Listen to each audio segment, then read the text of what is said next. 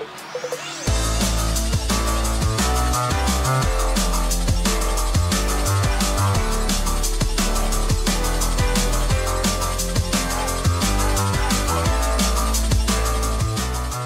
machine will come preloaded with varying snow conditions available.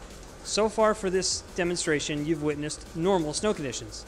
When switching the machine to icy snow conditions, the skier will experience new sensations. Here we have the skier skiing through what's considered heavy snow conditions. The snow has a greater water content, and the skis will feel slightly sluggish between turns. This will force the skier to rely on his own muscular tension and flexion and extension movements to generate energy on the skis. The responsiveness from the snow has decreased.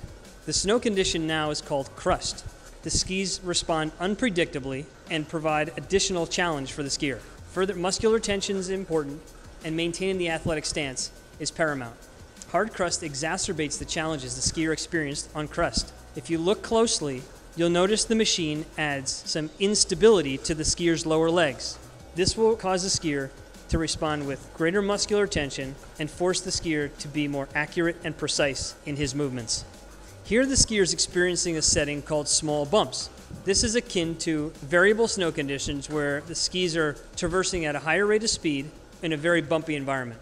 Small bumps will cause the skier to adjust his or her stance. He stays over top of his feet for a little longer. The skier will be unable to commit to the turn in the same way he was while on normal conditions. The big bump setting on the simulator is akin to skiing moguls at a resort, unpredictable and variable.